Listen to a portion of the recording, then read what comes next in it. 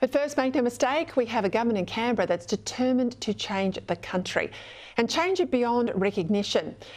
Before the election, the PM was ever so eager to reassure voters, despite his long history inside Labor's left faction, that he was safe change. So he played Mr Nice Guy up against Scott Morrison, who was really on the nose, and said nothing about his plans for higher taxes, bigger government, and upending our national and cultural symbols. But that's what it's all been about from day one of this government. It's been more and more of the Green Left's long march through the institutions, mostly by stealth, in the hope that you won't notice really what's happening. But when you're awake to it, when we do say no, like we resoundingly did last year on The Voice, the Green Left just carry on as if what we think as mere voters doesn't matter. The latest move towards an ever more powerful Big Brother government is Greg Combet's appointment as head of the Future Fund, the $200 billion sovereign wealth fund that's supposed to maximise returns on taxpayer investments to help pay public service and defence superannuation. As with superannuation more generally, Labor does not regard wealth as belonging to the people who earn it. It thinks your assets are there to be mobilised by government for the purposes of the state. To Labor, people and property are ultimately at the service of the state rather than the other way around. Now, Greg Combet, the former ACTU boss and climate change minister in the Rudd-Gillard government, is currently chairman of something called the Net Zero Economy Agency, and has also been the chair of the industry super fund peak body called Industry Super Australia. Now, incredibly, this Green Left functionary was asked by the Morrison government to help advise on pandemic policy. That's another story of the coalition being inclined to surrender to its ideological enemies. But what this latest appointment shows is just how dead set determined the Albanese government is on conscripting your money for its purposes.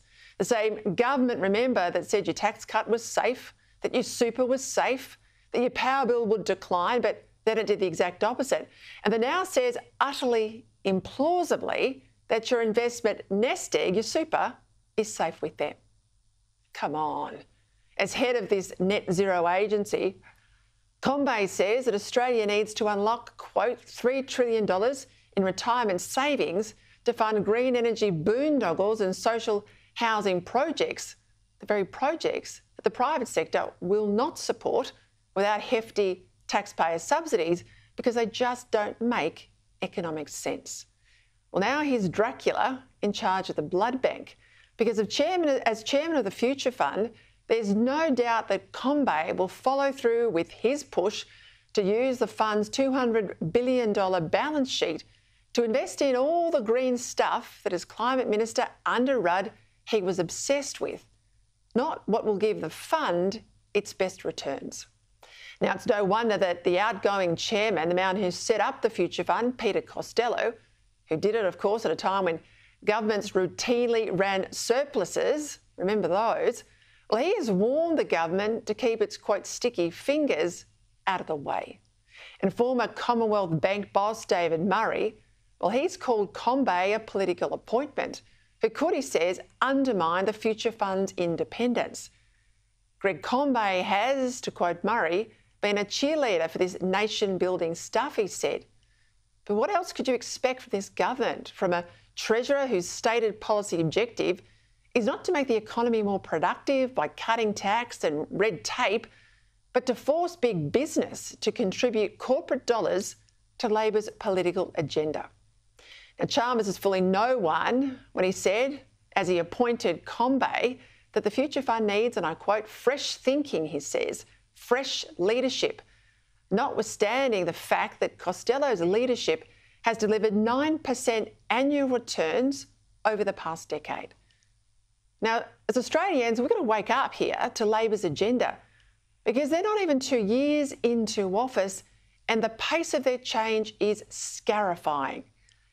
They've appointed a big government lefty-type to run the Productivity Commission, and they've reworked the Reserve Bank's charter to include more social objectives. It's why Labor are changing the superannuation rules to limit people's ability to use their super to help with the purchase of their first home as originally proposed by the coalition at the last election. But it doesn't stop there. Ask yourself, why has big business suddenly become so vocal in support of left-wing political causes such as The Voice, gay marriage, gender identity, trans debate, as well as changing Australia Day? Now, have you ever asked yourself, how are the unions so well funded despite their membership falling from some 50% of workers to scarcely 10% of the private sector workforce? Well, look no further than these industry super funds. They now control almost $1.5 trillion of your money and have about 7 million members. And over the past 2 years, they reportedly gave $25 million to the unions, whose leaders dominate these super boards. Then, of course, much of that money was then recycled to the Labor Party. Now, why this is so dangerous to market economies like ours is that it's these same industry super funds who now own a large slab of our public companies. And they use this ownership stake to push their woke mates onto boards and to push their green left political agenda. Now, when Bill Kelty and Paul Keating set up the compulsory super scheme more than 3 decades ago now, well, they knew exactly what they were doing. They wanted to capture capitalism, to change its focus from freedom to control and from economic reform to social change. They could see then that workers didn't want to join unions anymore, and they knew that unions were essential to Labor's power base and its funding. So they forced workers into union-dominated industry super funds, which would then keep the unions solvent and drive Labor's political and social agenda, which it's done in spades. All the while, of course, Liberals were asleep at the wheel, watching it happen, but lacking the guts because of left-wing moderates in the Liberal Party room to do much to stop it.